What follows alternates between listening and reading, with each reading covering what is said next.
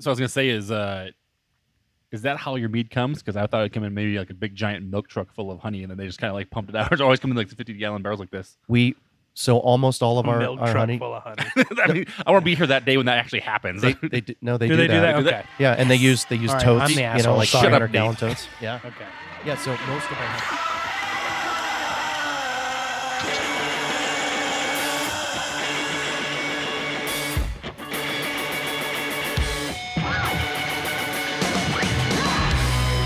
All right, guys, welcome to the episode of the Hoppy Craftsmen. I am Chris, I'm Jeff. I'm Nate.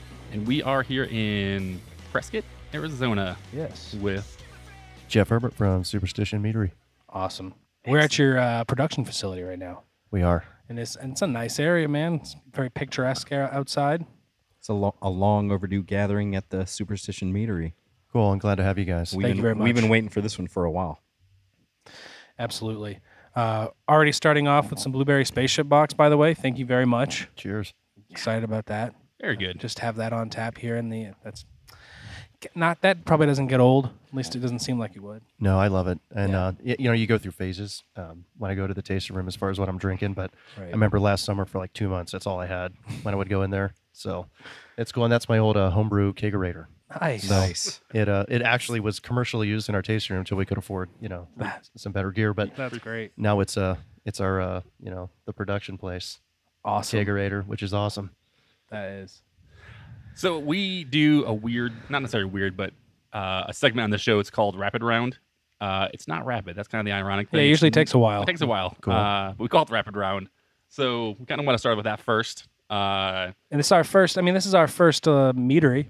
This is our first time not doing a brewery. So yeah, some of these are craft beer related, but Chris has got a good set of questions. Sure. Cool.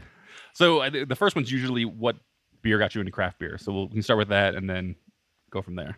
No, that's a great question. So a friend of mine introduced homebrew to us. So it's actually kind of a crazy story. Okay. No, perfect. We love Please. stories. Perfect. So my undergrad degree was in anthropology. And so that's where the whole superstition, idea came from. History, religion, mythology, still intertwined with Mead. And so that's how we picked the name. And as part of that interest, I was also interested in like photography and travel and stuff. And I was in Borneo, and that's a really long side story. But anyways, yeah, you hang out with other travelers, and I was hanging out with the owner of this like youth hostel kind of place, hotel in the city where everyone would, hang out when they were, waiting to go dive in or into the jungle or whatever for a trek. And so there were some guys hanging out, and we're like having some Guinness at a cafe, and it turned out that he had grown up in Arizona and was a biologist doing work in Borneo. And so we just were like, well, that's cool. Stay in touch. What are the Smart work. chances of that? Yeah, Yeah. right. That's crazy. Bizarre. Yeah. He grew up like 10 minutes from where we were living in the valley at the time. Wow. And so we just stayed in touch with email, and he'd come visit his folks once a year. And so one time he brought some homebrew over as, like a gift for the dinner we were having, hanging out with some friends. And I couldn't stop talking about it. So I always liked, cooking and all that. My wife and I are kind of into that. Not like culinary school trained by any means, but it's always fun coming up with stuff. So if you guys have homebrewed or anyone listening knows that it's a lot like cooking, and you're pairing flavors and stuff. And so I got home from the fire station on Father's Day 6 months after like first trying homebrew, and my wife had a homebrew kit and a refrigerator and a shelving unit, and my first beer was terrible. But before it was done fermenting, I went to the homebrew store in Tempe, and I said, hey, I want to make a Belgian beer because I like those, and I want to make a mead. And I had just known what mead was, right? So ironically also, right after like learning about homebrew, I was on my 10-year wedding anniversary, and we happened to pass through Belgium. And so I drank a Chimay Blue in Brussels, and I was like, this is awesome. And so I've been on this like Trappist kick the whole time. So if you're talking about what got me into it, I got hooked on Trappist beers real early. And if you were at my house right now, you'd see like, a bunch of them. Good assortment. Good assortment. That's awesome. And that's probably when I was homebrewing, it was like half Trappist-y stuff. And then I would always throw in, like an Imperial Stout or Maple Porter or Hefeweizen or something to try and get, different things in the lineup. And I was probably brewing like 2 beers a month and like a mead every month or two, depending on, what was going on. And, mead, especially at the time, took longer to make than beer. So that's kind of how it paced out.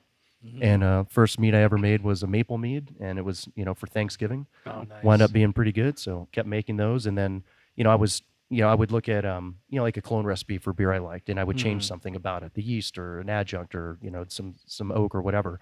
And I just started doing the same thing with mead, like coming up with whatever vanilla beans, and a lot of the things that we use today Yeah. came from those early recipes, which is Okay. really cool. That So is super there was cool. years of that recipe development and formulation. Anyways, That's super long answer to interesting. your question. I'm Yeah. just like, keep going. That's great. No, Well, it's I was gonna super say, interesting. It's like, you said you homebrewed beer and you didn't mead. I was going to ask, I was like, at what point were you like, you know what, I'm just going to stop homebrewing the beer and actually focus on just doing mead instead? When I was homebrewing, I never stopped. Okay. Like I didn't stop homebrewing until I got my commercial winery license to really? make mead because I didn't have time. Yeah. But I was making beer, mead, and cider like for years, right up until the point of sort of going pro, where just there's not time to home. I mean, I think I Yeah. probably brewed once or twice after I got a license, and now when we go to do a collaboration, it's fun to go and do brew days at breweries. Yeah. And often we're using honey or something that's Right. representative of what we do with our style. But we're making beer when we're in that situation, which is a lot of fun. So Yeah. I miss that, and it's cool to get back into it. I love that double IPA you guys did with Wren House, the Colony Collapse. Yeah, that was awesome. And that was the Yeah. first time we did a collab and didn't use honey. That was what I So said. Yeah. that was really kind of fun for us too, just doing a beer So- style or whatever Yeah. without honey in it. But it was great. And then of course the name and all ties into the story. So Right. When you were, just to continue with your home brewing, at what point were you making the transition when you knew you were going to go pro? Well, that requires a little bit of the story, I guess, on how we Yeah. started. So, as a fireman for my like regular job, lots of firemen have side gigs, right? Like Right. construction or real estate or whatever it is. And I was considering different things, to just do something else in life as I was promoting at work or whatever. And with home brewing, friends come over drinking your, 5-10 gallon batches of beer for free, and they're like, "You should sell this shit." Yeah. And They say it's the Yeah, typical yeah, right. story. It's like you should be a chef or you should be a brewer. You Right. get that all the time. You have picnics and it's like, dude, you should be a professional chef. It's like, I'm Well, good. it's tough because it's your friends, right? So you're like, and they're getting free beer. Yeah. So you're like, Yeah. They could tell it's gonna be horrible. I don't know, really. Well, you're right, and I didn't put too much credence in that, right? And so I'd have like a West Mall triple, and then my triple, I'd be like, "Yeah, it's not from Belgium. I still like it, but Yeah. So it's always nice to get compliments, but I didn't have any friends that homebrewed. I wasn't in like a club. Like I knew no one that was involved in it. It was just me being self-taught, picking stuff up off books, internet, whatever. Very cool. So I just kept running with it, but I started to look into what does it mean to have a business. And, we had some friends that had totally non-industry related businesses. And so I started asking questions when we'd go out to dinner, like, what advice do you have? And people would say, you need to learn the industry before you try and have a business in the industry. And so that was just an example of some good advice I got. And so I started learning about the industry as much as I could. And so anytime we traveled anywhere, it was brew pubs. And fortunately, my kids were pretty young at the time. But as you guys know, you go to a brew pub and they got coloring pages and pretzels and sodas and stuff. So Yeah. it wound up working out. And then, going to California and taking trips to wine country and just going to, like Los Olivos. I don't know how many dozens of like wine tasting rooms there are that we went to, and we didn't drink at all of them, right? But you just walk in, check it out, take notes, and we started to figure things out. Like, well, we got little kids, and you better have something to charge the iPhone if you're going to sit there and do a flight and talk to the winemaker, right? And so, like when we designed our tasting room, it was like, well, we better have outlets scattered around the room and things that you wouldn't necessarily think you would need. So, anyways, my wife and I were taking notes and doing that all over the country, all over the world. Whenever we went anywhere, we have family in like all different states. So, whenever we went anywhere, that's what we did. And so we did that for years. Awesome. Sort of informally, right, at first. And then when I started thinking about what's this really mean, I went to Chicago to the Siebel Institute and I took a class on how to start a brewery. And so I was in the second time that they'd ever done that. And I didn't know anything. And so for me, that was a big deal. That was the first time I spent a penny on business development because it was, airfare, flight, Yeah. class, all that stuff. So, it's like a couple grand for this weekend or whatever to get there. So it was a 3-day class. I felt like I got an MBA in 3 days. It was crazy. Drinking from the fire hose, kind of. Yeah, you learn how to write a business plan from people that just wrote one, were successful with it, and had a good brewery, right? And so there were, That's awesome. and the people teaching you were like Randy Mosher, Ray Daniels, and I didn't know who these guys were. They're all authors of books and they're famous. And so the first question they asked, it was 40 of us, and there were people from Panama, Canada, even like Jackie O's brewery was there. They'd already opened up, but there were people getting like more advice on how to, have their brewery run well or whatever. So it was like that level of people in there. And they said, hey, who here is an award-winning home brewer? And everyone but me raised their hand. And I looked at the guy next to me and I said, they have competitions for this? I mean, I had no idea. Right. And so they told me like what that means. You get feedback from the judges and all this. So I got home, I started entering competitions, mead, cider, beer, and I started getting good scores, winning medals like right away. So I thought, well, it's not just my friends saying this stuff's good. Nice. You know, like maybe there's something to it. And so I figured you can't have a business if you don't have a good product, right? Right. And then it was just reading all the books, like, you know, Sam's Dogfish Head book, how do you start a brewery, all brewing up a business, all that stuff. So anything I could absorb, that's what we did. We, you know, my wife and I sat down, wrote a business plan, and then we sold our house and moved to Prescott. And within a couple weeks of being here, we went to the closest winery, which was in Skull Valley. It was called Juniper Well Ranch, and brought homebrew with me, you know, and the owners invited us to hang out and make wine with them. Nice. And, you know, sort of tongue in cheek, oh, you should make your mead here. And I said, well, that's funny because I was about to start seriously looking for, you know, like some kind of very humble commercial space in Prescott to, you know, have either a brewery or a meadery. I didn't know which direction I was going to go at the time. And so this opportunity came up where we became apprentices in a winery, and we did everything but prune vines for, you know, like 8 months. And so the home brewing background I had really parlayed well into helping out with bottling and, you know, racking barrels and even like, you know, the whole process of making wine. So we learned a lot, and we sort of, you know, proved ourselves. And, you know, before the next wine season or whatever came up, we were applying for the first alternating proprietorship in Arizona. So an AP is where one separate license, winery or brewery, or I think a distillery may be able to do that. You rent space in another alcohol producing facility, but you're responsible for your own taxes, licenses, in our case, formulas, label approval, all of that. And so, you know, in the brewing world, there's contract brewing where you can pay someone to do all that for you, and you can still like have a brand, but you're not responsible necessarily for like a gypsy brewer almost, right? Yeah, that would be a good example of that as well. Okay. So in the wine world, they have the same thing. It's really common, and it's called custom crush. Oh, okay. So, you know, you're crushing the grapes. So they don't call it contract brewing. And so that was one of the options, but I thought, hey, I really want to learn how to do it all on my own.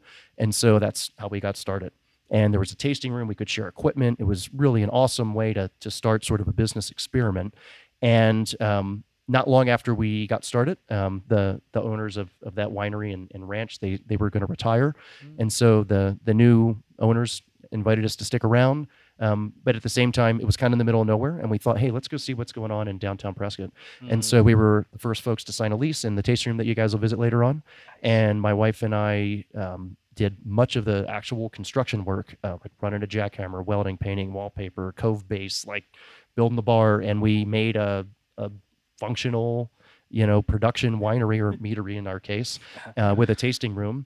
And I thought it would take 3 or 4 years to realize the potential of that space. It took 3 or 4 months. Yeah. We had 34 barrels in service in the office, under the stairs, everywhere, you know, fermenters like some of the which you see sitting behind me. And that worked out great, but we saved up and we bought this acre that you guys are on right now, and we designed this production facility from scratch. So 2 SBA loans, one for equipment, one for this building, is what you guys are looking at right now. And we just applied for our next SBA loan. We'll see how that goes, because we need more space for offices, cold storage, dry storage. Yeah, that's kind of how we got to here. That's awesome. I mean, you talk to people, and that's when they open up like a brewery or other places. That's what they always say is that you always need twice as much money as you think you're going to need, and a lot more space than what you ever think you're going to need. There's so many things you can't account for. Right. No matter how much you read, you know, whatever the percent over you're going to, like, you don't know until you get in it. And there's going to be bizarre things that you deal with who's, you know, your city or your county or whatever, where you're just left field stuff, can't see it coming, and it costs you money and time and all that. So yeah, there's the challenges are crazy. It's really challenging. It keeps you up at night for sure. I mean, the whole entrepreneurial thing, like to get to this point, sometimes it might look easy from the outside, and we certainly try and portray just nothing but positivity, because things are very positive, but like what is required to grow a brand and to build a business, probably in any, you know, category, it's incredible. And you can't do it alone. We've got some amazing staff, from mead makers to our tasting room staff to sales. It's really amazing what people have pulled together to make this happen. And, you guys are everywhere in the valley, man. It's awesome. It's we've amazing to we've see. got 139 accounts in Arizona as of yesterday. So that's really exciting. And it's super cool to be we use Arizona honey as the primary fermentable sugar in every mead that we make. It's really awesome. And we use Arizona fruit and things like whenever we can. So it's great to be representing Arizona out there and, within the state. And then, we're now throughout California as far as distribution goes. We just got into Georgia, Washington, D.C., and we export to 9 countries. Wow. Yeah, I've seen Did not keeping up with you guys just online and social media and news. The sprawl of superstition has continued to grow. So is it easier to expand now? Like is the city or township of Prescott? I'm sure they're a lot more open to give you like small business or loans, because I mean, Superstition Meadery isn't like it's those guys in Prescott. I mean, you guys are well known in Arizona now, and now that you're growing out, do you find it easier to get the support? I mean, Prescott's gotta love you guys. I think that the support comes from the people that live in Prescott, right? That come into our tasting room and buy our products and come down and listen to live music on Friday and Saturday nights. I think that's where the support comes from. As far as the city goes, I think that, we know how to work within the system, and they know us. And so I think like the next building, for example, will be a lot easier because we've learned all the lessons and we know what questions to ask. And there are people in the city that definitely have helped us out. So I think that that's really cool. As far as the loan thing goes, that's sort of another world.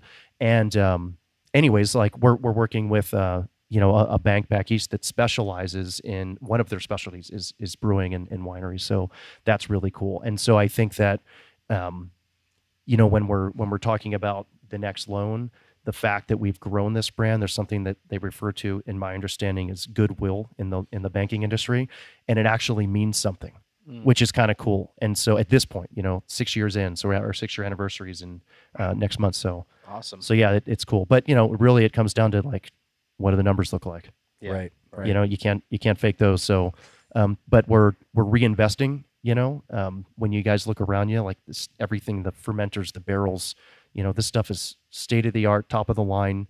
Our bottling line back there from Italy, our flip top closing machine that was custom made in Austria.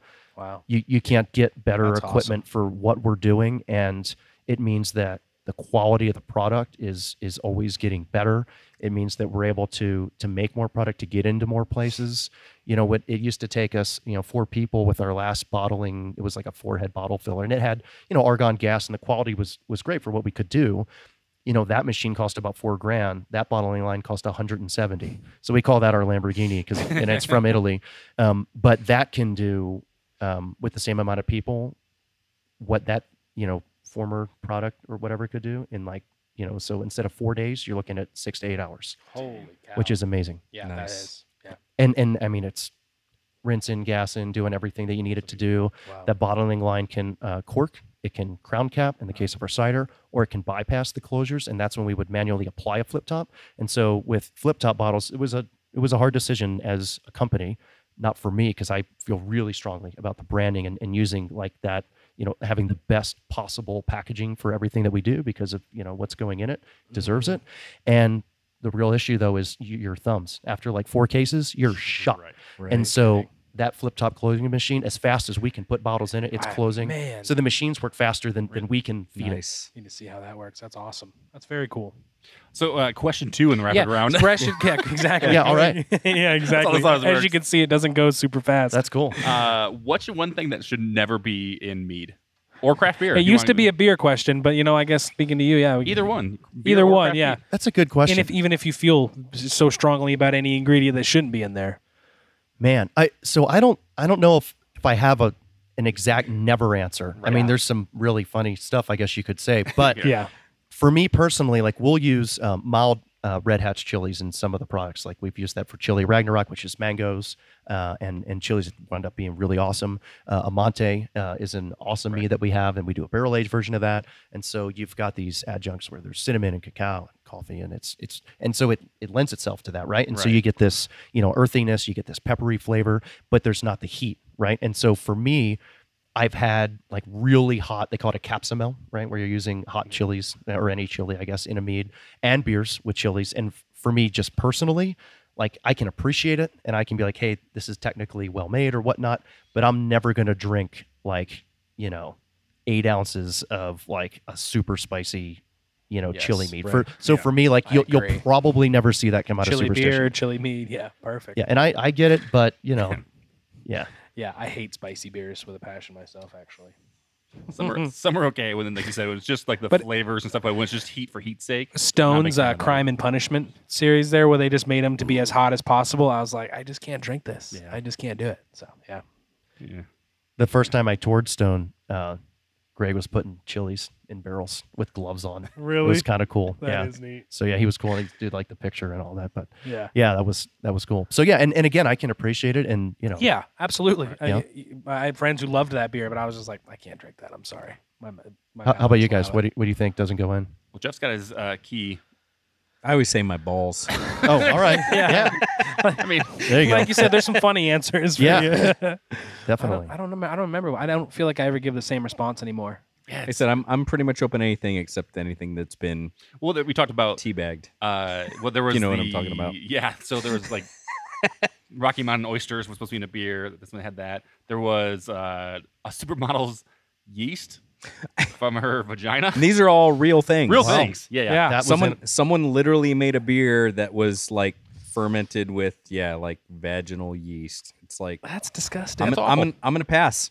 Every time we Wow. tell that story, Glitter. I'm like, Glitter's one I saw too as well. That should be not a beer. Glitter. glitter awful. beer, yeah. I just saw a glitter beer video someone sent me. Yeah. Yeah. Yeah. I didn't really believe it, but I think it's a real. thing. Yeah. It's amazing the stuff. Well, they have like the whole besides the stuff we've already said, they have like the goat brains and everyone's trying to like there's like oysters. It's like nah, Well, I think I'm good. I've had an oyster stout before. Really? That I think Right. had oysters in it. That was a little salty, but that might taste like what your balls would do to, Right, to a yeah, beer. it's- So It's yeah. oysters, balls. Yeah, Yeah. I don't know. it's the mineral. Yeah, the mineral that adds to it. Yeah. I would- Some people it's just actually the shells too. The shells just get added to it. But yeah, some people actually do the full oysters, and you're like, all right, a salty minerality. Ooh, There you go. I don't know about Perfect. Yeah. There's a name for I it like anyways. I like my drinks. I like trying new things, but there's certain things where it's like, no, I think I'm good. Never trying that. Is there sea salt in this? No. that. Right? No. No, there's no sea salt in that. The next one is, what is your favorite place to have a mead or a craft beer? You want to go either way? Man, I like to say the tasting room. I mean, I go and hang out in It's there. your tasting room. Yeah. That's got to be nice. It's really cool. And have you guys been in there yet? Not yet. So We almost went in. We were downtown, but we figured we'd wait. there's really something special about being in your own place Yeah, and I just bet. sitting in a corner or whatever. Watching you know, people just enjoy your mead. It's awesome, man. gotta I mean, and that's what you just said is, I think, really the best sort of reward and feedback that you get is when someone gets what you do and appreciates it, and you see them enjoying it. And sometimes, I've got my back to the room, I'm checking my email, whatever, and you just hear like conversations. Love And that. it's really cool when people are digging it. So you're like the There's no way that's not a cool moment. you like undercover boss your own place all the Yeah. time. Is what you're saying? Yeah. Oh yeah.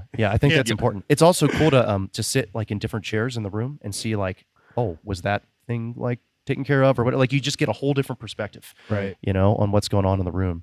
And yeah, I love our place though. It's 115-year-old plus 117-year-old Nice. building, and we wanted the whole ambiance to be representative of like this feeling of Higa that you get when you go to Northern Europe, Okay. in the Scandinavian countries where it's just chill and there's candles and there's no TVs, which, I mean, I love going and watching a game at the bar like Yeah. everybody, but people have conversations in our place. The acoustics are amazing for live music. Nice. And the wallpaper even is like a turn of the century design from last century, right? From England.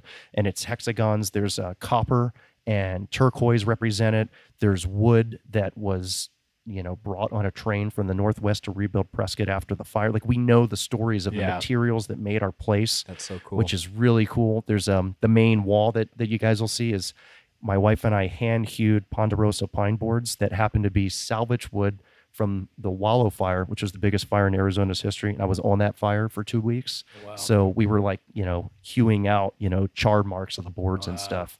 We did custom stain with, we put tea into the ponderosa pine wood, like with a brush or sponge, and that put tannin into the wood that wasn't really there. And then you take steel wool and vinegar, and then you let that set for a few days, and you put that on, and it oxidizes the wood, so it's this gray harbor wood look. Nice. And so everything in there is like the kind of materials that you would be able to use Yeah. like at the time they built the building. And so I think you'll get it when you, and there's truth windows to the past where there's like brick and old board form concrete and stuff. So That's So amazing. we're done now. steel. We're, Gotta love we're that done now, guys. passion. We're done. We should go. Yeah, it sounds great. Yeah, I'm sold. to the tasting room. well, you guys have some empty glasses. So, hey, we You know- pulled some nails right when we were setting up. You guys want to try something else? Absolutely. for sure. Sounds good. All right. So what we've got here is some piment. So piment is when you ferment wine grapes. And, all right, 1, 2, 3. Oh my goodness. There we go. I'll steal one of those. Wine grapes with honey. And so we used, in this case, this is Cabernet grapes from California, Arizona wildflower honey, and this is in a new medium plus toast American oak barrel. That was made with it Missouri smells oak. incredible. We need to do like smell-o-vision Yeah, on this. right. It's Man, that's awesome. holy So shit. that went in about October, and we'll probably pull it out this summer. Wow. And we'll do, we have Syrah grapes with mesquite honey. We've got our cab with wildflower. We'll do some blends of those. Yeah, it's really cool. We've done one of our guild bottles that came out recently. Our guilds are like our wine club or beer Yeah. club. We did Saturnalia, and so we had some friends from Sweden come over, and they wanted to make a mead with us. And we put cherries, sweet cherries, tart cherries, with Zinfandel grape juice, and we ferment that all together. And so, yeah, wine grapes and certain other fruits. And you think about cooking, you think about like wine descriptions, right? Like people are always saying like dark fruit is like coming from this Pinot or whatever. So it's kind of cool to think like, well, let's just add dark fruit to the wine grapes and see what happens. And it turned out awesome. It has like it's like sweet up front, but it has kind of a Chardonnay dry kind of. Well, not it's dry, but that Cabernet That's is really good. I That's love that. That's incredible. awesome. The alcohol balances the sugar, and you're getting tannin from the wood in the finish, right? That's probably- And it just lingers. So one of the things that I think defines a great beverage, a great meal, is you're going to get a diversity of flavor, but then that finish, like when you're done that bite, like right now I'm talking and I'm exhaling and I'm still getting like the grapes, the dark fruit. I mean, there's I think the honey in the beginning, but then it winds up finishing like a late harvest wine would be like, right. That's good. Yeah, it's crazy because I mean, awesome, man. it's very sweet up front, but it's I mean, as sweet as it is with the honey, it's not like cloying. I mean, it's not like brutally sweet. It balances out. It's very, extremely well. very good. The great thing about sweetness, and on average, I would say we shoot for semi-sweet, at least from like a mead judge perspective and what we do. It allows things like vanilla or cherries or blackberries to really shine, right? And I learned that when I was first making wine back at Juniper Wall Ranch. And the first time, we had this, the wine grapes show up, right? And we're putting them in the crusher to stemmer. And I was eating the fruit, and it was kind of a pain in the butt because wine grapes are like kind of small and they're seeds and stuff, so you're like spitting the seeds out. But the flavor of the fruit was so good. And like I love like great tropical fruit and stuff, right? It was the best fruit I'd ever had. And I was thinking, why doesn't wine taste like that good? Like, and then I started to learn about ports and late harvest wines. And I started, and I was of course making mead at the time. And so sometimes we'll have something that say ferments super dry, and then we'll add a little bit of honey to it, like in a bench trial, and it just makes the flavors pop. And then, we'll figure out what that ratio has to be to make it how we want it to be in the final product version. Cool. That's extremely cool. So I guess the last question I have in the rapid round, and we can maybe take a break. Yeah. Be a good time. Is basically normally it's what do you think the next big trend in craft beer is? But I think you guys stumbled upon it, which is basically putting mead into craft beer, putting craft beer into mead barrels.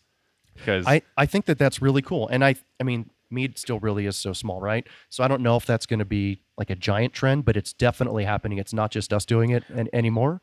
And Draft Magazine did a cool article you guys may have seen on that. And so working with Wren House, I was gonna Bottle say, Logic, Black Keller San Canyon. Diego, and Their Black Canyon bottle. I'm looking forward to picking that up. I just opened one the other. They were here yesterday. Were they? Oh so, yeah, that's right. I saw that on Instagram. That's right. Yeah. Well, we did the I know the that 100 whole- ingredient. the Who Hit John Grand Cru Right. that they stored in your barrels, and there's a thing where what is like when we first started branching out into from doing kind of like our own little let's drink beer and talk about it to branching out to talking to breweries.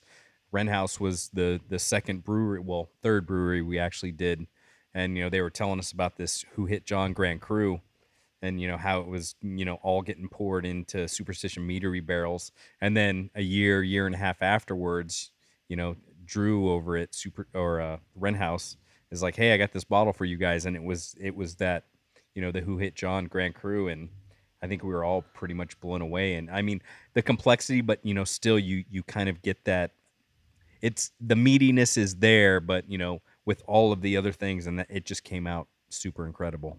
Right on. Yeah, no, that's a lot of fun to do that. The barrel exchange program that we do, and we first started with Arizona Wilderness, and they we did a collab, and they we sent a barrel down there, and then we got it back, and we put a mead in it, and the first time we were at the Copenhagen Beer Celebration, now it's MBCC, but we're across from Wilderness, and we've got a mead that aged in one of their barrels, and they've got a beer that aged in a mead barrel, and we get to send the people back. We made it the same session, right? So you're sending people back and forth. Cool. It was beautiful. I mean, that's awesome. I mean, the stories, right? You got to have cool stories to have a cool business, cool brand. Oh yeah. And that's what I guess I've always really loved is creating stories, telling stories. And so thanks for letting me hang out with you guys and tell our story today. Absolutely. Yeah. So we've been dying to do this since we started. Yeah. You were Superstition Meadery was the bucket list for one on our show, honestly. Oh, thanks. Yeah, that means a lot. Since you brought up barrels, you guys just got 5 or 6 barrels from Pure Project, right? Yeah, so they're right behind you guys to the left of that red banner. So they've already been. Have they been filled at this point? Yeah, so we took Safe Word, right, which is like a Belgian dark strong mead that we make, and so there's Arizona honey, Belgian dark candy sugar, and we put that in those barrels, and we're going to figure out what to do next, but we always want to fill barrels as fast as we can, and we happen to have that mead ready to go in there. And I think that because those were maple bourbon barrels that made a stout, so it's going to lend itself nicely to that flavor profile. What is that maple stout? It wasn't 9.9 by any chance. Do you happen to know what came out of those barrels? I don't know the name of the beer. No problem. Yeah, they gave me a description, but all right. I'd have to look that up. I think they just released a maple stout to their bottles on bottles too, so I'm sure. Well, that's probably it because the barrels just got racked. So yeah, I'm sure it was. That's very cool. We're actually psyched. Those guys are talking about coming out before Berry White Day, which is our big event of the year. It's usually it's November 10th. Actually, this is the first official announcement. So perfect. Yeah, we just locked in our space. So we're gonna take what's in those barrels and do something special with Pure Project. So that'll be really cool. Yeah. Yeah. See you then. All right. Yeah. Let's take a quick break, real quick, and be right back.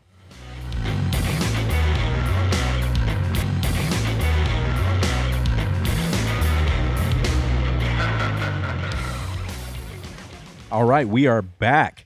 So, next round of questioning. What questions do we have? You guys got questions? I got a ton. Well, where we left off last, I was curious. You had said when you were starting out, you weren't sure if it was mead or beer yet. When did you make that decision, and kind of how did you? You're just like, all right, it's mead. Yeah. So I think with any. Hold on, before you get into that.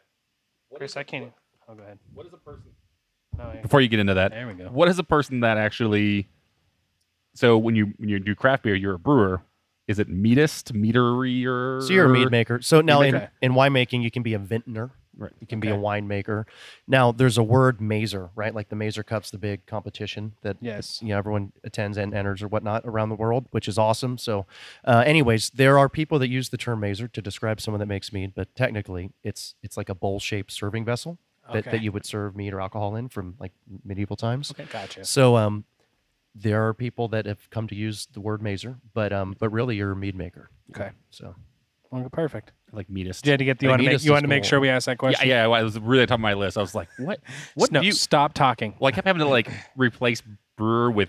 I was like, what the hell do I put in here? Meter? Meaderist? Meadery? Meader- Although, so you know how they have sommeliers and now cicerones, Right. Yes. Okay. So our guys made up a word, the Mazeroni. Mazeroni. So we may start the Mazeroni program. There you go. So Perfect. one day you'll be in a nice restaurant in LA and they'll be like, "Would you like to speak with the Mazeroni for a pairing suggestion?" Perfect. Yes, please. Yeah. Yes, Bring him over.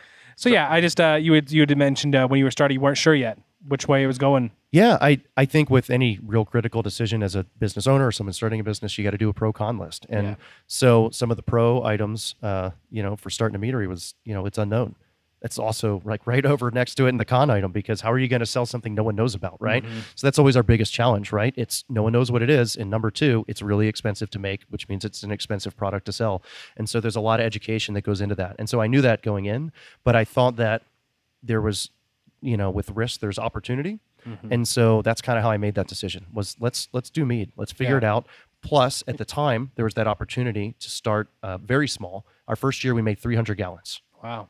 Yeah, 6 years ago. So that was like what we wrote a check for our taxes to the feds and the state, and it was in last year over 29,000, and we became the largest winery in Arizona, and we don't make wine. Nice. Wow, that's awesome. Yeah, we actually just found that out 2 weeks ago. Really? So, yeah, cool. There was a hiccup with the reporting with the state, and they're like, "You guys didn't, turn in your thing," and we're like, "Oh no, we did." And so we went back, and they're like, "Oh yeah, we got you. And I said, oh, by the way, I think we're getting near, the top of this whole thing from like I asked for the numbers from the year before. And it turned out by, about 700 or 800 gallons, we were the biggest winery in Arizona for production in 2017. So we're really proud of that. Yeah, that's awesome. That's very cool. I was just curious about that. So you weigh mead versus beer, and then you go the mead direction, and then you guys make crazy ciders like this blueberry spaceship box. At what point are you like, hey, let's, I want to make a cider? What's part of that? I mean, what does that decision-making process look like? Because again, blueberry spaceship box isn't like, oh yeah, these guys, we just decided to dabble in cider. I mean, you guys are killing it with this. This Best is cider in the world, right? amazing stuff. It really, And it's fair. I think it's a fair thing to say, but I'm not surprised. But yeah, so I made ciders, as a home brewer as well, and went in a gold medal for one of the ciders I made, which was kind of cool. So I thought, hey, might as well make cider. We're allowed to with our license. Really? So Okay. your listeners may know this or may not, but in America, there's 3 types of alcohol producers. So you can be a brewery, a winery, or a distillery. So brewery uses cereal grains and has to use cereal grains in about 51% of what they do for fermentable sugars, right? A winery is not allowed to use cereal grains at all. A distillery can use whatever they want, but they have to distill it. So, they could make wine and Gotcha. make it brandy or cognac style, right? But Right. ultimately, it's a distilled product. Now, there's ways to stack licenses and get creative, right? But generally, that's how things break down. And so that's kind of how we figured that out, right? So we can make cider, right? So we're like, we did cider right from the beginning. We did bourbon barrel aged cider, fermented cider. We started doing fruit ciders. That's what we call a cider when we add something besides apples, right? I mean, what else do you call it, right? Fruit cider. Right. So this is happens to have blueberry juice that we add in the end of fermentation as well to really retain the character of the blueberry. And so you're looking at this, crazy purple beverage that you can taste that like Granny Smith tannin, but you can taste blueberries and it looks like blueberries are in it. And so it's like some of the things we do are really like crazy fruit forward in your face. Like you don't have to use your imagination at all to know what's in there, right? Yeah. Some things we do are really subtle and balanced, but we thought there are so many excellent cider producers out there, from Virtue Cider and Julian, and even, I love the Woodchuck and Crispin stuff that was kind of all you could get back when I first started, doing the business thing. And they make great stuff. And then there's, we tried the, ciders from France and Cider from Spain and like went to Spain and tried cider in Asturias. And we're like, we're like, hey, this stuff is great. What can we do that's different? Mm-hmm. Let's do fruit ciders. Let's take something that tastes like apples and is made from apples, right? But let's add other things. Let's add vanilla beans. Let's add blueberry juice, cherry juice, peach juice, apricot juice, and do something else to stand out, right? Yeah. And so that's kind of what we do with mead as well. I mean, there's comparisons you can make with anyone, right? Different producers, but I think we have our own style for sure. And it's really like our range is huge. We don't discriminate as far as like ingredients or barrels. Like we'll use, any different, technique we can learn about in order to make something different, better. At the same time, we really respect traditions. And so we do some traditional cider, and we're actually looking at doing Principia, a traditional cider in cans. We have a really cool label already, nice. which will be fun. And then same with like traditional meads, we do like if we can get, which is every once in a while, some really cool honey, like Ironwood honey from the Bee Dudes. We'll make just a traditional mead, which is just honey. There's nothing else in there. And I think that's kind of like, a lager or a pilsner for a brewer where, depending on your style, like there's nowhere to hide, right? You got to make it perfect, and you got to like showcase that terroir of that honey, which is something we love to do. Same thing with whole fruit. We've got an awesome fruit press out in our storage unit out there. We just, we're pressing cherries and blackberries with Arizona Wilderness, and that's going to become the first product in our French oak barrel aging project. Nice.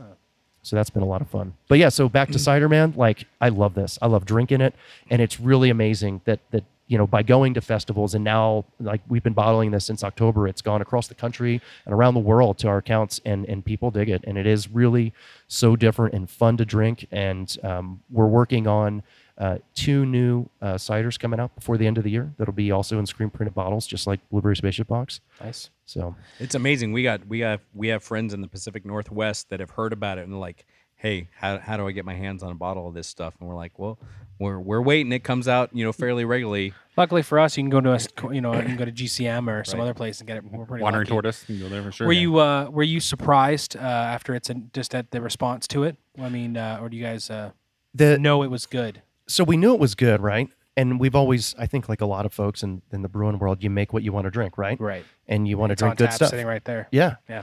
But I think the surprise was how people took to, because it was unpredictable. Yeah. So it's the definition of a surprise, right? It's like, how is Superstition going to be received at the best international craft beverage, craft beer festivals in the world? And we've been really well received.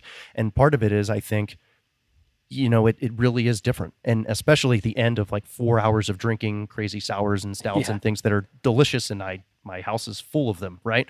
But at the end of the day, sometimes when you get something like Blueberry Spaceship Box, or you get what we're about to open here, you know, a Strawberry White, it's really kind of cool. And it's a great, like, positive sort of contrasting flavor comparison to what you've got going on, you know, in the beer world. Yeah. And I think that because of home brewing, that's one of my hypotheses as far as like why craft beer fans have taken on to Mead, because, you know, I mean, I don't know how many, you know, tens of thousands of folks are members of the American Homebrew Association, but, you know, everyone in there knows what Mead is, and at least one of their friends has made one. Yeah. Well, sorry, I was going to say is, you know, that it's looking from the, you know, the outside in, you see that you guys, you go Jay Wakefield, you go to these different events. You showed us support earlier. You have a lot of things you're doing, like collab wise and other stuff. Is it really that? I mean, how cool is that actually the craft beer community actually is invited you guys in? I mean, that's kind of crazy. It's amazing. Open It's humbling. arms, it seems like. It's an honor. It's I mean, again, that's a surprise. I never could have predicted that. You talk to any brewer in the Valley, and they just tell you how lucky we are to even have you guys in the state. And I feel like there's a responsibility that we've taken on as, you know, being one of, you know, several, like, and we're friends like the Arizona Wilderness Wren Houses, and you know, there's lots of great folks in Southern Arizona coming up, and people in Flagstaff that are doing great things for Arizona and the craft scene, and even the wine scene's doing awesome, you know. But yeah, to be part of that and to have become an industry leader and part of like a statewide leader in helping make the craft scene what it is awesome. People travel to Prescott now from other countries to drink our stuff. Yeah. And, you know, for Berry White Day, we did events at Park Plaza Liquor Deli, The Raven, Granite Mountain Brewing. Those were our first 3 accounts. And so we made sure that each one of those places had something no one had ever had before and so we made it over 4 days. And so people have reasons to come to town and stay in hotels and go out to eat, to the restaurants like, you know, Barley Hound, where they have a cocktail with our mead in it. And so to be part of making Prescott part of the Arizona scene, that's been really fun too. Yeah. That is very cool. So, you know, I want to back up a little bit. So and most of our listeners are probably more craft beer drinkers, but they know Mead and understand what it tastes like and stuff. Yeah, a little bit.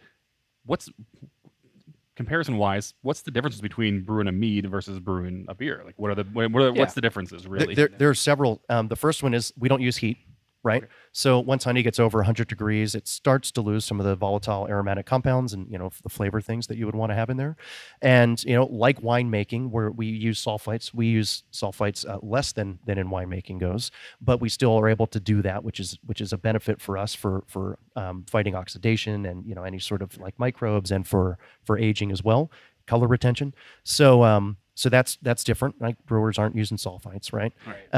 And in order to get the fermentable sugar to work with yeast from honey, all you have to do is dilute the honey. So when bees make honey, not to get into the birds and the bees, but they're going to go get nectar, and there's enzymes in their honey sac, and they, you know, put it into the hive, into their cell, and then they actually like flap their wings to dry out the moisture content to get below 18%, and they know that wild yeast and bacteria won't allow that to ferment. It becomes stabilized. We reverse that process by adding water or fruit juice.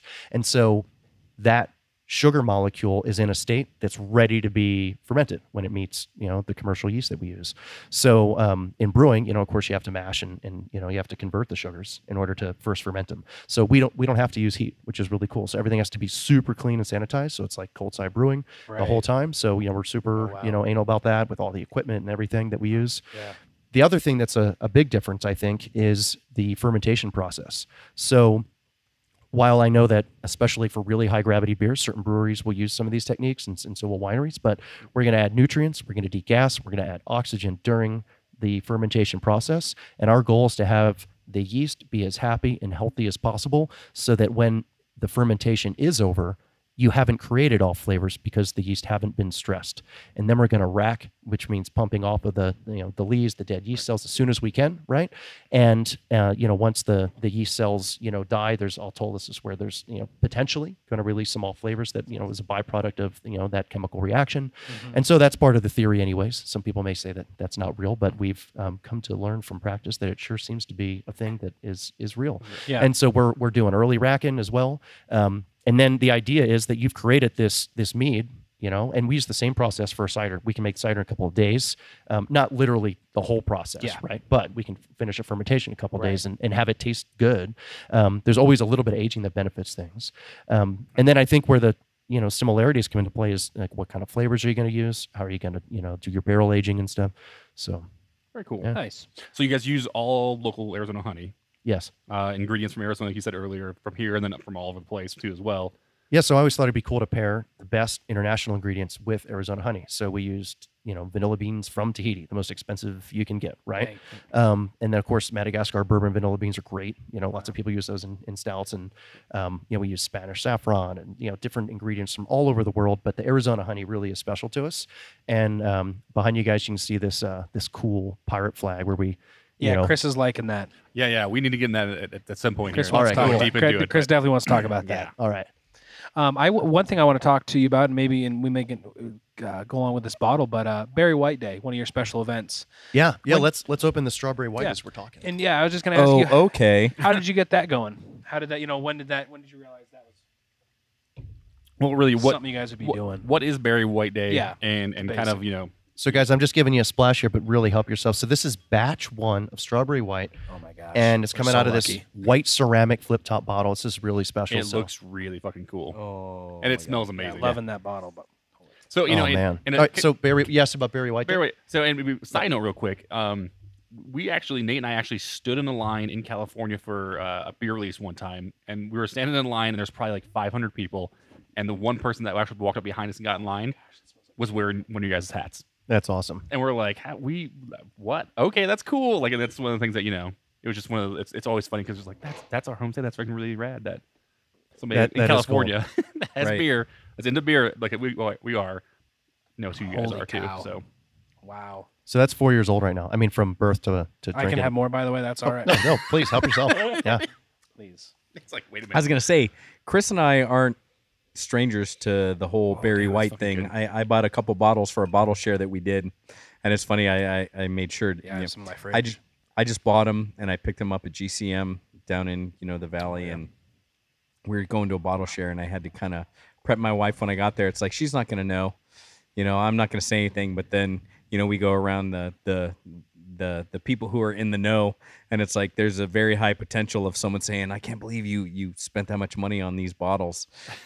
And so I'm telling my wife, we're on our way to finding this bottle share. It's like, I'm just going to tell you right now that this is what I spent on these bottles, but they're so incredible.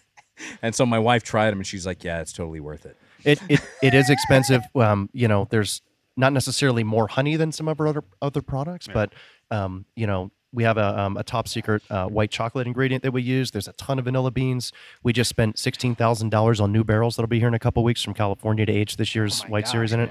So we spare no expense in making this product, and I think it's mind over here. just awesome as far as something that would be a decadent dessert wine, right? If it's Toblerones, just blink twice. Yeah. No, it's not. No, it's not.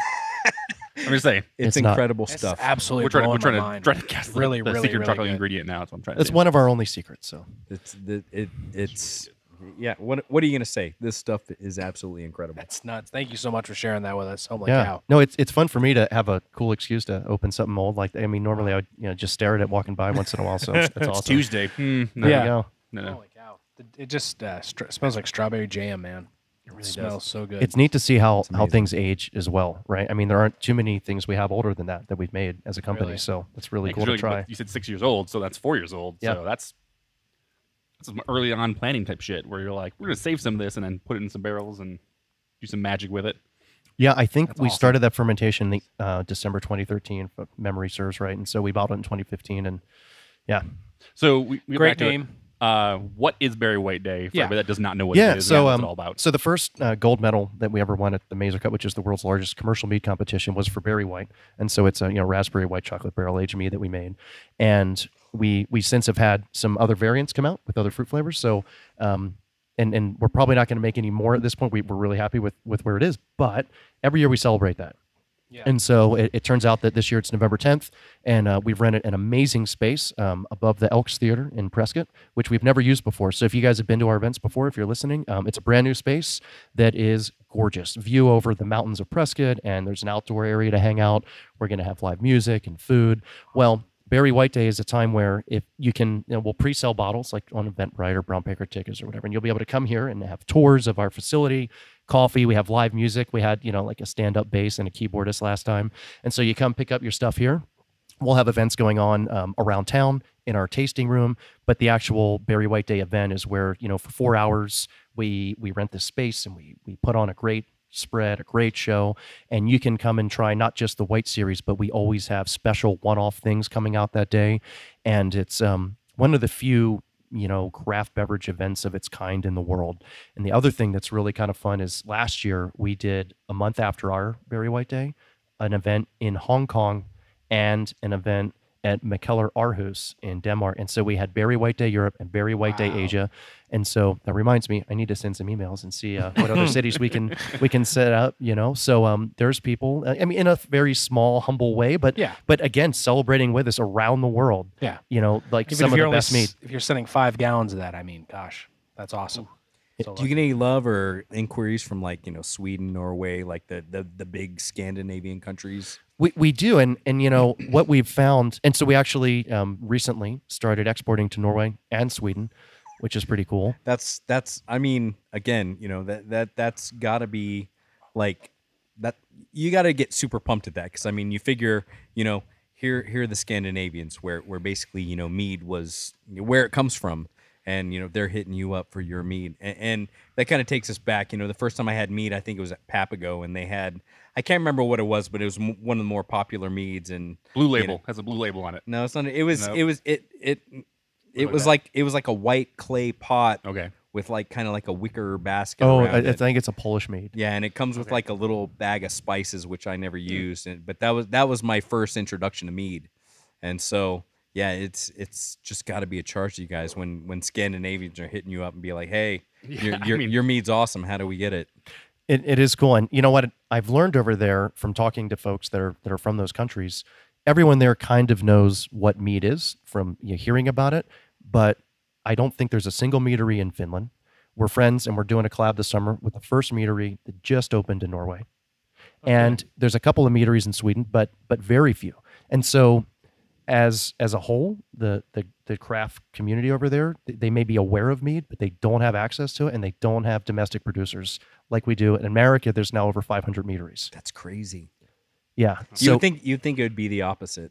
It's really so. Yeah. Another thing I learned in Europe is, and obviously you can point to tons of producers that have really cool lineups of amazing craft beers, right? But America kind of led that movement, and those guys they've really picked it up. And mead's the same thing, where if you are from most European countries, you've had a mead, it was probably a traditional sweet mead, and it wasn't something like what our style is. And so I think it is fun when you see folks and they're trying, like I just showed you guys, like we're making this mead war honey, and there's lemon peels and there's hops, and it's circulating, and then the coolest hopback I've ever seen. Yeah, you get to try that in Sweden, right? And you're like, hey, we've never thought about that combination, but it's a great bridge, right? Because people that drink craft beer are like, oh, I know what hops are. I've had citrus IPA, so I'll try that. And so there's a little method to the madness there too, and how we make some of the meads, because that's a really cool reason, to get someone to try something new. And then they're like, oh yeah, well, it tastes good. And especially if you try a bunch of different things, like our best accounts, they always offer mead by the flight, right? Right. The people that, if you guys been to the Wandering Tours, for example, it's awesome. We recorded know it a couple those guys. times. Yeah. Yeah. Love Justin Evans and all those guys. Yeah. Yeah, Justin's great, and that's so cool when folks can try a flight, because you can, for the price of one glass of wine, you can try 4 or 5 things, and you're like, something's gonna click. Yeah, absolutely. What I was going to say is there's people like when I talk to and I tell them, it's like, oh, it's mead, and they're like, well, what's mead? And it's like, it's fermented honey, and they're like, oh, that seems really sweet. Like my wife's not a big things are way too sweet, especially ciders and stuff. She's not a big fan of them. So like when you're talking about, you're like, oh, well, you guys don't. You more on the, there's dry, there's actually semi-sweet. There's actually different ranges of actually that kind of actually meat itself. There's more actually than what actually is there for people to try, right? Right. It's super nice. And see, my wife's just the opposite. It's like, hey, Yeah, I know, right? this is meat, and she's like, I don't know about that. And it's like, it's the Tahitian honeymoon. It's like, it's good, it's vanilla, it's delicious, taste it. And she's like, oh yeah, that's amazing. Right. Nice. Yeah, absolutely. So it's obviously it's mead. So honey is big on the bill of the ingredients you have to buy. So it's also no secret to anyone that that bees, colony collapses, bees dying off is a big thing. Do you do anything to support or invest in the bee health or the longevity of bees in Arizona? So we have 6 hives down the hill from where we're sitting right now, and so we've worked with a local Arizona beekeeper to learn about beekeeping, and I've learned about some of the issues, right? And so we also will buy honey from local beekeepers that are using things like garlic and essential oils instead of antibiotics on their bees.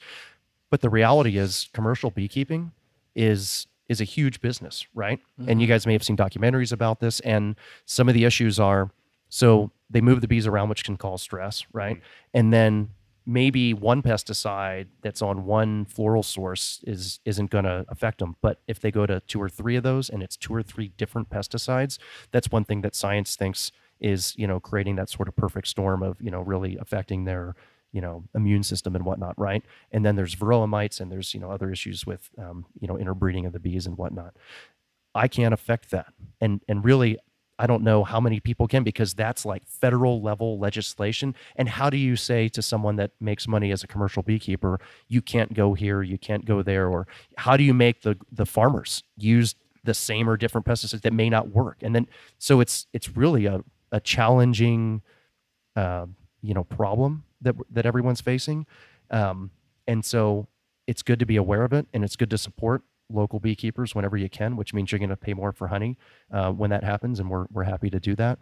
But as far as supporting like the calls, like I don't know exactly how we could do anything more than actually buying honey. Well, it's very cool. Which you guys means have that, hives just down the hill. Those yeah. are yours. You guys did that yourselves? We did, yeah. That's very cool. But I think as a business that uses honey as our major raw ingredient, we're supporting people that make honey, people that raise bees, and even the commercial beekeepers, they want to solve the problems as well, right? And so I know that we've bought honey from commercial beekeepers that, again, they're using like garlic and essential oils and things, and trying to find more natural ways of, preventing some of those issues and keeping the bees healthy. So yeah, whenever we have a chance to work with those folks, but in general, I think when you buy mead and when we buy honey to make the mead, you are sort of, by default participating in being part of that solution in a way versus being part of the problem. But yeah, it's interesting. And I think where really the rubber meets the road is it makes honey more expensive because of what the honey producers have to really go through in order to replenish the bee populations that allow them to have a business. And so, yeah, it doesn't make it cheaper to make, unfortunately, with that whole process. But it's interesting you guys try and spend your money as responsibly as possible with that in that regard. So. We do. And again, using local honey and buying we've never bought honey outside Arizona. So that's really important too. So we're supporting our local economy, our state economy, and the beekeepers in Arizona. So that's important to us. Yeah. So and again, it's like part of that. I amateur garden. You want bees in your yard. You want bees doing their job in your yard. So as a meadery, that's such a bigger scale than it's like, oh, I want my jalapenos to grow or whatever. And we're staring at a pallet of what is that, like 5 50-gallon barrels of honey, and the whole colony collapse, bees dying off thing has got to concern you a lot more than someone like me who's trying to grow a couple vegetables in his backyard. Yeah, it's something that we pay attention to, and I've talked to beekeepers and watched shows. But bees are still, doing what bees do and reproducing and making honey. But it definitely stinks when, you're talking to someone and they're like, yeah, half our hives are gone, and that didn't used to happen. Right. So I was going to say is Is that how your mead comes? Because I thought it'd come in maybe like a big giant milk truck full of honey, and then they just kind of like pumped it out. It's always coming in like 50-gallon barrels like this. So almost all of our Milk truck honey. full of honey. I mean, I want to be here that day when that actually happens. They do that. Do they do that? Okay. Yeah, and they use All right, totes, I'm the you know, asshole. like Sorry. 500-gallon totes. Yeah. Okay. Wow. Yeah, so most of our honey now comes in 55-gallon drums. Okay. If we get a smaller varietal of honey, then it'll still come in a 5-gallon bucket. Okay. Yeah. Very cool. I wanted to talk to you about, I mean, you homebrewed for years before you started this. You probably honed some of the recipes for your flagship meads in that process. Absolutely. What were some of those? And, you know, especially Marion, I imagine, had to be in that around that list. Yeah, Miriam was, and Tahitian honeymoon, so Okay. our vanilla mead was something that I always, made back in the day. And I always, like I said, I used to make maple meads, and so we've done some different versions of that, and even use maple syrup in different ways. So that's really cool. Alm was something I made early on, where we use Spanish saffron and coriander and hops and oranges. So that's fun. We have an awesome screen printed label we just designed for that. So Nice. that That sounds that'll- good. Yeah, that's fine, and that's a dry mead. I mean, it's The name really again? dry. OM, like Okay. the Tibetan, like Gotcha. Om. Gotcha. Yeah. No, I think it's just really interesting. What are some of your favorite creations that Superstition Meadery has done in the past 6 years? I mean, I'm sure that's hard to pick you have children. It's hard to pick your favorite one, but what are some of the ones that have stuck out that you've just been very proud of? That's a really good question. Some of the rare things that we've done, like Endovelicus, which was a raspberry mead, and Framboesa Tondo, that aged in port barrels with raspberry and Belgian candy sugar. Those are definitely some of my These are favorites. painful to hear the descriptions of. We have Yeah. 4 tawny port barrels that'll be arriving next week. That we're going to make those again. So it's been a long Nice. time. Wow. Every once in a while I'll crack open one of those. That was the first time I ever actually brought mead home from like work to That's awesome. put in my basement, right? Yeah, that's awesome. So those are great. And then, I'm looking at these Aphrodisia barrels behind you, and we won a silver and a gold medal for Aphrodisia, and that's like the pine that we just tried. Yeah, I was looking at all in those the last different segment. variations. And it's not the rarest thing we make because we've got 24 barrels of it, right, compared Yeah. to some other things. But it's so damn good, Yeah, and I'll never ever get tired of drinking that. that's awesome. Yeah. Very cool. I was actually it's kind of speaking of kind of stuff. I kind of want to talk about the Toro de los Muertos. Okay, so we did a let's empty our glasses and we're gonna Okay. try. So the name, that was the working title, was like the Day of the Bulls, because we made a collaboration with Wren House on the Day of the Dead last year, November 2nd. So Gotcha. I'll tell you the new name and why it's called that in a second. Yeah. All right. All right, there's a swallow, and here comes some Nohoch Mul, which is an interesting Mayan name. So over the Christmas holiday, the family and I went. Oh, I just ripped on some equipment. All right, let's give you It's another fine. It's shot. what we do. That's good luck. We can buy more. All right, That's fine. Cool. All right, hey, here's an napkin. So we're having fun over here. So we were in Mexico, and we went to the city of Coba. And it's this old Mayan city, and it's really cool because there's a pyramid there that you're still allowed to walk up. So most of those, tourist wow. areas, I they love that kind of shut it down, and it is sketchy if you're not paying attention, right? You could go for a roll.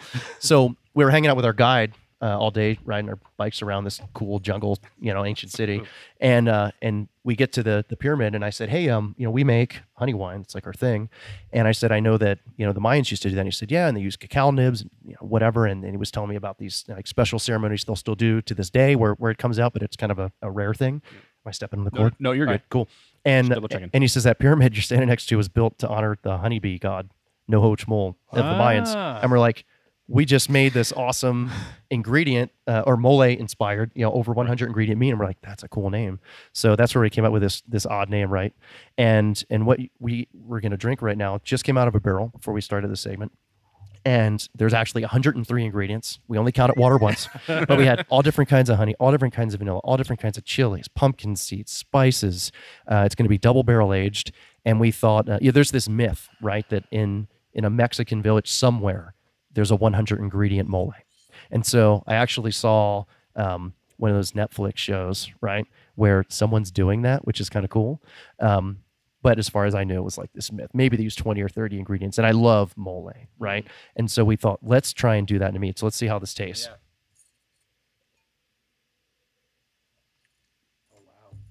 Someone may have a nail in their glass. I can hear it. I'm gonna go with incredible. That tastes. I hear a nail too. Who's got a nail? Yeah, that when Someone's got when a I nail. pulled the nail, it went right into the we call it the ambassador that catches the sample. I think it's Nate. I think Nate. You Is got it? Hey, good. I'm glad. Don't swallow that. He's the lucky one. That's awesome. Oh no, it's not me. I do. Yeah, I was gonna say, yeah, sure, it's me, just so we can move along, but no, Nice. it's not me. Nope, it's me. Chris, you Don't gotta go swallow buy, that. You gotta go buy lottery tickets. Yeah. Hold on, guys. Don't swallow that. Chug this down. That's awesome. That smells incredible. Yeah. So this is a great example of where you can use chilies and you can taste chilies, but you're not getting heat like. And I love salsa and all that stuff, I'd right? say But you Absolutely. get like The that heat, though. that kind of chili chipotle earthiness maybe and- kind of flavor. I mean, there's a little tang there. I wouldn't call it heat, but I mean, No you know, there's definitely some capsaicin. Yeah.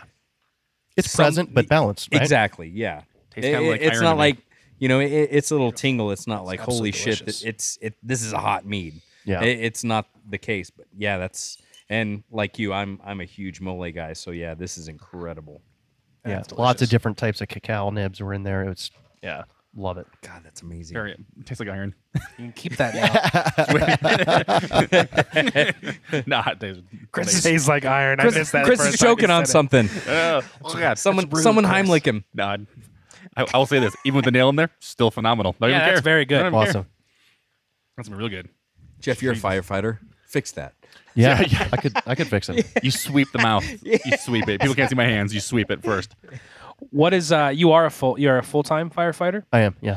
What's a normal week look like for you when you're doing that and running this meadery? Man, How How are is that possible? That's a I good mean, question. I know you're a How's busy that- guy because I've spoken with you over email and stuff, and I know you're a busy dude. But Right. what's a normal week look like for you?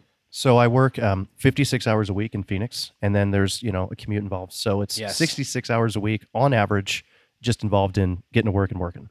And now my fire job has become like you don't have a life when you have a full-time business and a full-time job and a family, right? To manage everything. Yeah. And I think I do a pretty good job with that balance. Besides the sleeping part that should come I was into gonna play. say, So yeah, you don't sleep a whole lot. You're always figuring stuff out and balancing all those different things. But I love my fire gig right now, and so I'm doing at least 20 years in the system as need to / point of pride / it's awesome, and I work. My crew is super cool. My station environment's awesome, and so I absolutely love that job more than I ever have at this point, which is really cool. Yeah. But yeah, it's really challenging, and one of the hardest things for me as you have to be super driven to pull this off, right? My wife and I are a great team. Definitely couldn't have done any of this stuff without her. And I think the hardest part about all of that balance is accepting when there's things I can't get done that I know that's that list, right? And it's just running through my head night and day. And I'm like, there's no way I can know. do those things driving, 75 miles an hour. yeah, you're Coming right. home, like there's only so much you can do in a day or a week. So that's really frustrating to me because I always want to get all those tasks accomplished, right? Yeah, But again, the cool thing about me still having that other gig is that we've had to hire people and create so many jobs. We have over 25 staff now, wow, that's awesome. which is like kind of unbelievable. I was that gonna say that's a that's thing. huge for up here in Prescott. I mean, that's a big company. So your firefighter gig is in the valley. You're in Yeah, Phoenix. yeah. Phoenix firefighter. Uh-huh. That's Where's amazing. your That's station what I'm at? saying. It's like 16th Street in Thomas. Gotcha. So Oh, wow. yeah. Okay. Yeah, it's fun working downtown and Nice. doing all Not that. too far from our work, which is crazy. Yeah. I forgot what my next question was. So I actually had one. So we talked earlier about Wandering Tortoise, and I saw on Instagram that you are been inducted into the fellow Hampions Club, as we have been. Oh yeah, Yes. that was fun. After interviewing those guys a few times. So is there any plans in the future to barrel age a Hampion Wow. or hams into a barrel, a mead barrel? Ham just came up with Well, that idea. we couldn't Don't bring do beer in here, but if hams was barrel aged, we could try and source one of those. There you well- go. Yeah, there Well, you no, go. I'm saying, should we put mead in a hams in a mead barrel, maybe? Well, he can't do that here. We'd have No. to to send a barrel to hams. Yeah. So let Yeah, me there you know go. if you yeah, there we go. you Set give me that the up. brewer's Let's go to Wandering contact. Tortoise and we'll pop some cans and we'll just dump them in Yeah, there. just put like 60 I just- cans in there. I just want to wonder get a if she was barrel to very put our white. homebrew in, man. Yeah, no we're joke. we're coming up with all these ideas, and it's like, hey guys, I got an idea. Shut up, get the look. The Yeah. other thing I saw in there was that you had I've seen before like a Hair of the Dog in Portland does a concrete kind of like fermenter. Right. I saw you guys did a ceramic, kind of like a smaller 38 gallon. Yeah, so I can show that to you guys later, but it's out Yes, in our shed. We haven't fermented in it yet. Okay. And so I welded up a stand for it, right? And it turned out that it was going to tip over. So I need to weld on a couple little arms and legs to the stand. It's almost complete, and so it's going to have these like 6 wheels. So we're calling it the hexapus. And so we're going to wheel the hexapus around so we can not break our ceramic vessel. But yeah, that's going to be really fun. I can't wait to have, I guess a little more time, right, to do some of those things. Ceramic fermentation. That's awesome. Yeah, and so just as an example, I know there's like an Arizona ceramic company that's considering making ceramic fermentation vessels out of Arizona clay. And so to do that would be great, And so we worked with a ceramics major at ASU to make this particular vessel. Okay. And but it wasn't Arizona clay, so that would be really cool to, as far as like different levels of terroir and whatnot.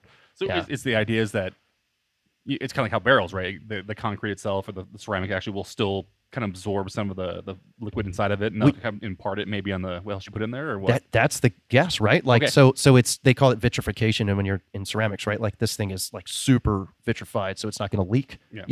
So it's not it's as little like the porosity is decreased as much as possible, right? However, because you don't want your clay pot leaking out your mead.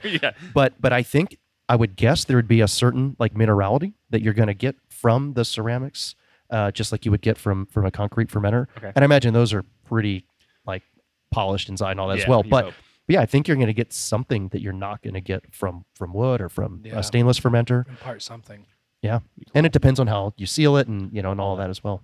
Very cool. But I'm looking forward to that. I mean, one day, if I had my way, you'd walk into like one room of our facility and it would look like you were in a, Georgia, the country Georgian winery where there's, these ceramic pots in the grounds filled with dirt to retain the temperature and all during fermentation. So when I think of that, I think of, what's that? Oh man, Ridley Scott, the friggin' the newest one. From Aliens. Prometheus, those poison jars. The jars. Yeah, I don't know if that's the same. I guess they're underground. Probably not. Yeah, it's not the same. This is the delicious death, I guess would be. Exactly. Instead. Yeah, there you go. So much acid. Yeah. Yeah, continue. I had one there. I really want to get into like you said earlier. You pointed this giant flag out, and I definitely want to get into that. Oh, cool. The pirate flag, which is absolutely awesome. And guys, before that, the bull. Why the bull?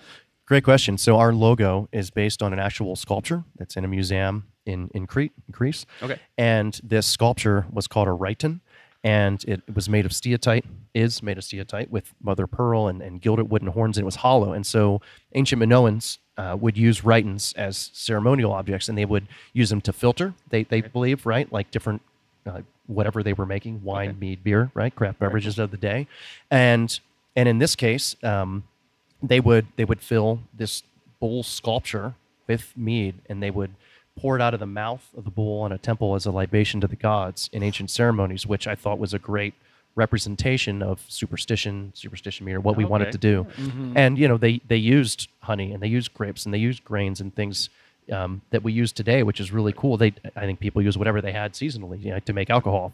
Mm-hmm. But mead has always been, it's the oldest fermented beverage, and our mission statement is to reintroduce the world's oldest fermented beverage to mankind. So every single thing we do, everything around you, every time we talk to a customer, it's all in service to that mission.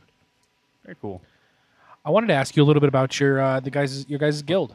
Wait. Before you get into the guild, we have to talk about the rest of this project with the pirates. Oh, yeah. My apologies. Jesus, Nate, jumping the gun. I was thinking. So one of the new things that we're going to do before the year's over is we'll start a rum barrel aging project. Wow. And so this is one time where I'm considering using honey from the Caribbean, again for you have to have an intention, I think, if you're changing something that you do.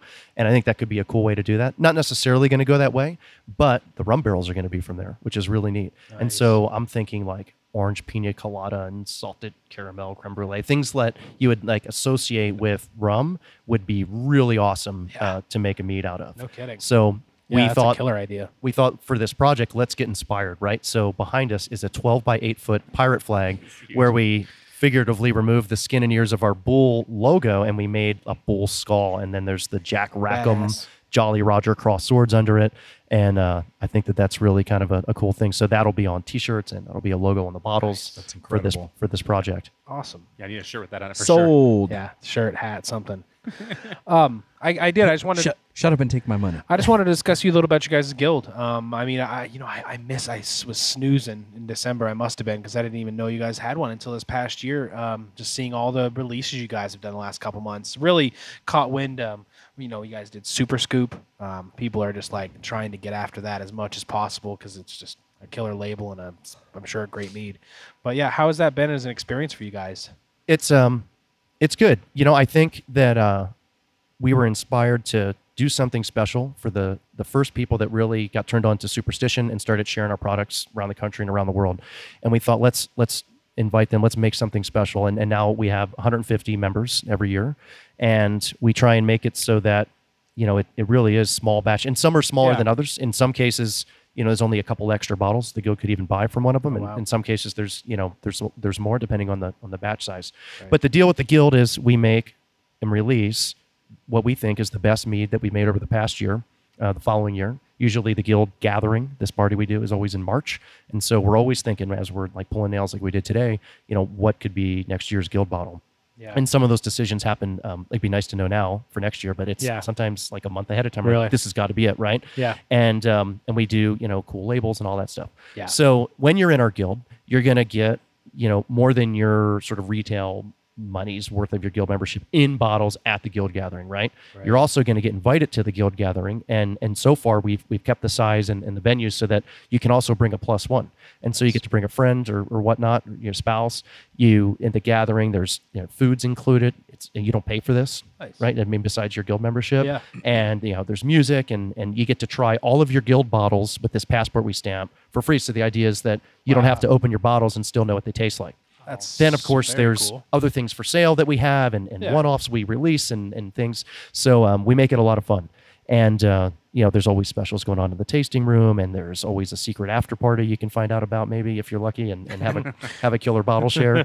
So very cool. It's a lot of fun. And you get 10% off in the tasting room all year. You have your own private guild web store to buy bottles with 10% off there all the time as well. Cool. And so not everything gets released ahead of time to the guild, but we definitely do certain things where the guild has early access to some of our special releases. So there's some other benefits in there. And those guild bottles, we sort of reserve the right to take a keg or two to a festival because we think it's that good. Yeah. But we're only ever going to sell those bottles to the guild or in our tasting room. So anything that goes unsold, it's only available right out of our on-premise location in Prescott. Very cool. I'm gonna need to buy like a whole barrel of that Devour the Sun just right off the bat. I need like a whole barrel of that. Yeah, that's in my ridiculous. Life. Yeah. Well, very cool. I'm very interested in that. I mean, you say words like exclusive and you can only get, and a bunch of beer geeks like us and people probably listening are like, I'm in. I want all those words. Sold. Thank you. Some things you have to keep special, know, and some things we only have one barrel of, and it's sad when it's gone to us too, and we're like, and some, we'll incrementally increase some of the more popular bottles, like I think we're gonna make Super Scoop again because it's really popular, but we're not gonna make 1,000 gallons of it. We might make 2 barrels or whatever. So. And a lot of the guild bottles, just the raw ingredients in these things are really expensive as well, and you can tell when you taste it. Small batches. Yes. Right. Give us a call. Let us help make it. All right. Yeah. So you guys want to take a break real quick? Yeah, I'll take another quick break and then come back and finish up. Sounds good, guys. Events and stuff. Yeah. Cool. Thanks, buddy.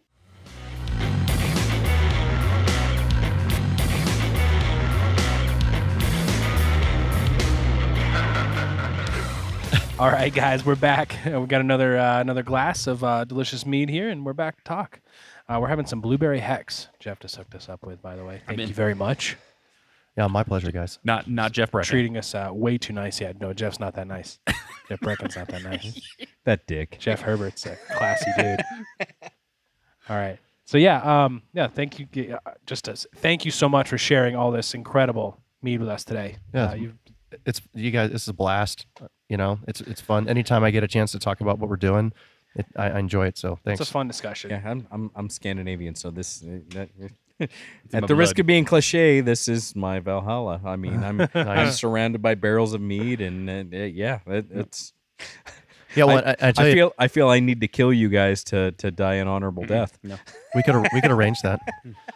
Someone hit me in the head with a hammer, quick. Well, we just emptied 16 barrels today, and if you guys came back in even about 4 weeks, we're going to have 8 French oak barrels, 16 new American oak barrels for the White Series. We've got another. We have 16 barrels on the way from Kentucky. It's actually Woodford Reserve single malt American whiskey aged in bourbon barrels. Wow. So I hear they're sloppy Hell. wet, and they'll make some awesome lager Oro for us. Fuck yeah. We've got so something that we've never done, and I don't know if anyone else has as far as mead goes. Spirits barrels for bourbon, anyways, right? Are 53 gallons. It's heavy charred, new American oak, never been used to make bourbon. We have a company making us barrels in South Carolina, just like that. And so we have.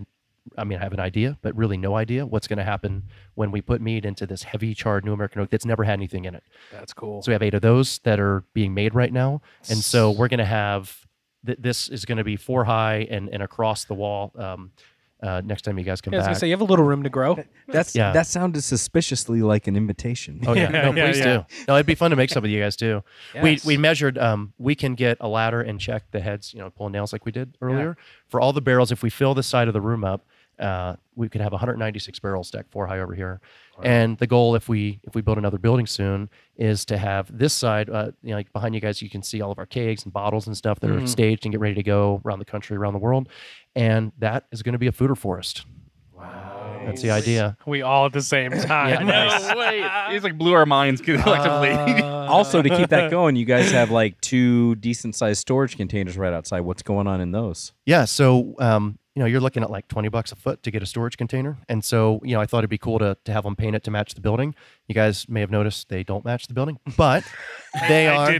They're barrel close. rack red. They're the exact same color as the barrel rack. So now we say we did it on purpose. So one day we might move those inside and be like, oh man, those are a perfect match for those barrel racks. Yep. So, we have, like empty kegs, empty bottles, things like that, we have boxes for our, so if you guys are listening, and especially if you're out in Arizona, but out of Arizona, if you want something shipped to you, we can ship to 38 states plus DC through our web store. And so we've got lots of shipping boxes out there ready to be packed as well. So that's what we have out there. Very cool. So in a month, you have your 6th anniversary. Right. So Memorial Day weekend, that Saturday especially, we're going to have we haven't announced it yet, but some bottles coming out that'll be really cool, and some one-off things that we've never made before on tap in our tasting room. And so that's always a fun time to come up. And one thing that we do is, we talked about the Guild Gathering and Barry White Day that are 2 really big special events we plan for each year.